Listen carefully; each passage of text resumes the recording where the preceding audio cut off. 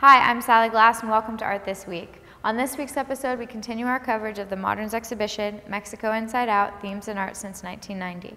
Today we speak with the artist Eduardo Abaroa about his work in the exhibition. Now for Art This Week.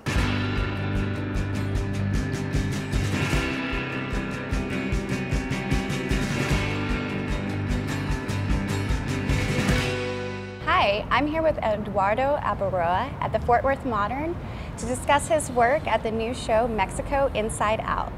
Thanks for being with me, Eduardo. Thank you.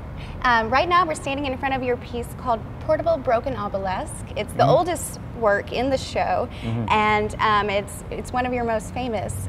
Would you first start by telling us when you encountered Barnett Newman's piece that it's based upon? I didn't encounter it. At the time it wasn't so easy for me to travel, so I went to New York and didn't find it. I had the wrong location, so I had to do it via the library, and I took the measurements of the original from the library without seeing the work. So you were So I saw it on the photograph. Okay. Yeah. I mean, I saw photographs before. Okay. And I thought I want to do this project.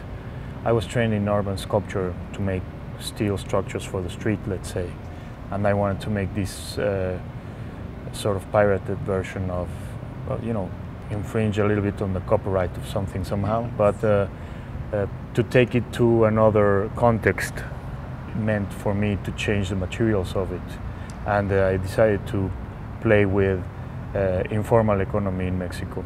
Okay. So basically, I hadn't seen the original, and this is not the same size as the original. It's about 2/3 the size of the original, Okay. and the shape is also a bit off because the measurements were apparently not. I mean, the information was not accurate, not completely accurate. Not quite as precise as you thought. So you touched briefly on the materials, but would you mind elaborating a little bit more on what you used and sort of what your influence was in your decision? Yes, one of the things that I was interested in is what is the context of art, and in particular public sculpture, modernist sculpture, and I sensed that it was interesting. The immense, the original is technological prowess is very heavy. The point where the two structures meet is very small. It's very heavy, and still, it's a fantastic work of art. And I tried to make a version of it that corresponds. But this really big steel structure correspond to a building that is also built with very permanent materials. It's all sort of monumental. And it was already a monumental on its head, but it still had this permanence to it that I found very intriguing, and also that relate to a sort of economy that makes it possible. In my country, the economy, as you probably know, is not as strong as the American. We do have of course, buildings and everything like everywhere else, but we do have also a very strong informal economy. Okay. It's an economy that, for example, does not pay taxes, or is not that has no records. Sometimes it may be stolen goods or pirated goods, so it's not regulated, and this is very strong in Mexico. Some people say that probably 40% of the economy is in this state of informalcy. Oh wow! Which is a lot. Right. So I tried to make some connections between Mexican art and American art, and also these two different ways of how an economy will function. This very organized way in which you have it in the US, everything is sort of very well annotated. It's a system that works, and ours, which is much more spontaneous and somehow chaotic also. For me, this has social implications too, but that is something that you get on your own from the work, I guess. The other thing I wanted to ask you about this work is, obviously we're here at the Fort Worth Modern now, it's in this beautiful setting, all that good stuff. However, when you first did the piece, it was at the outdoor markets, correct? Was it first set up at the outdoor markets? We put it in at the time we had a house that we made shows in, and we showed it first in that house, and then we went to the market. It is when you have a building and then its corresponding sculpture, I wanted to make the market, which is blocking the whole avenue, a very, very long avenue. and I put this sculpture as if it were corresponding to the market. So how do you feel the setting affects viewer interaction with the piece? Well, that was one of the important parts of the work for me. That people in the market were not interested at all in the sculpture. Stop. They didn't even stop. Well, some did, but for example, I was asked if I was going to sell everything. If I had sold anything, I would have had to give someone money. They have these leaders in these markets, and they were like very secretive and trying to ask for their share. Oh, but I'm like, I'm not sharing, I'm not selling anything. So, oh, okay, I don't care. So put it wherever you want. So as long as you weren't selling. As long as you don't sell, but even if it's public space. Right. It's a sort of negotiation that happens always in some places of the world, of cities, no? Okay.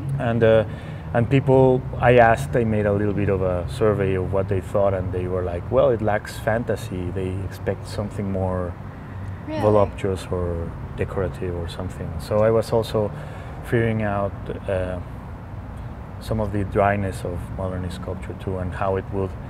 I guess that for me the piece is a marker of that very big division between the idea of art for many people in different contexts, how it can be completely opposite. Whereas in Barnett Newman, one senses that he had an idea that this could be absolute, sort of geometrical absolute archetypes. Right. Even if it is also some anti-monument, it still has this permanence, this sort of geometric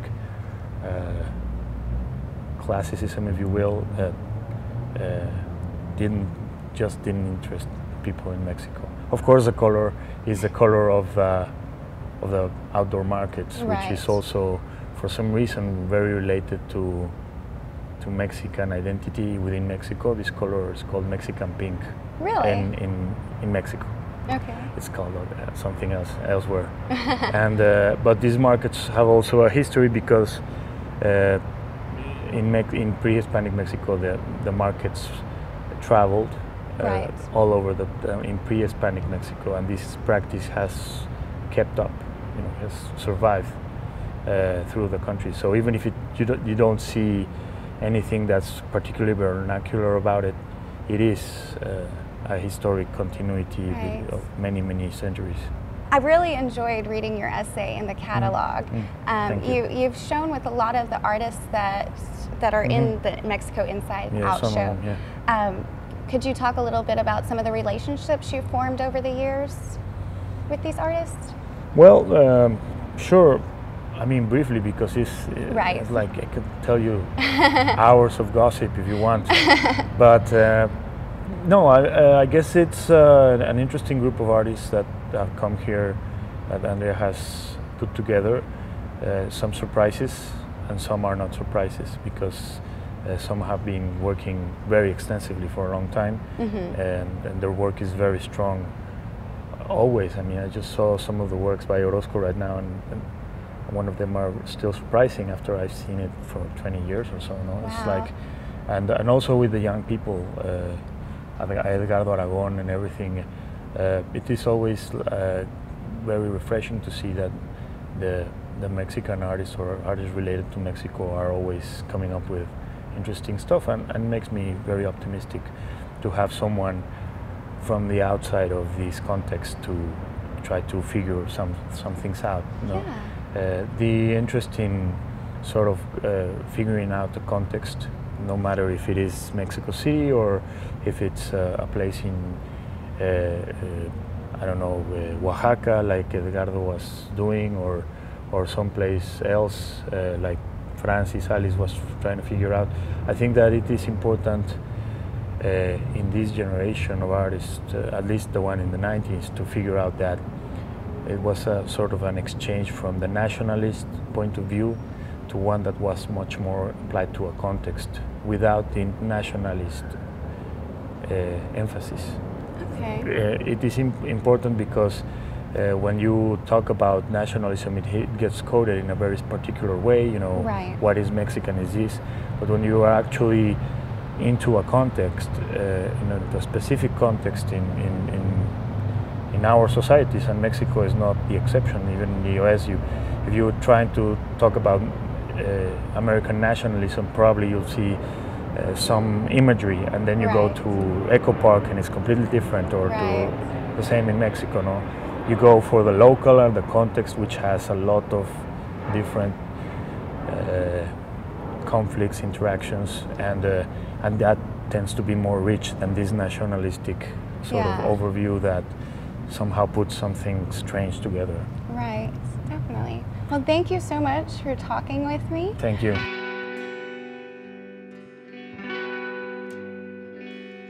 We want to thank Eduardo for speaking with us. For more information on the exhibition, go to themodern.org. That's it for Art This Week. Thanks for watching.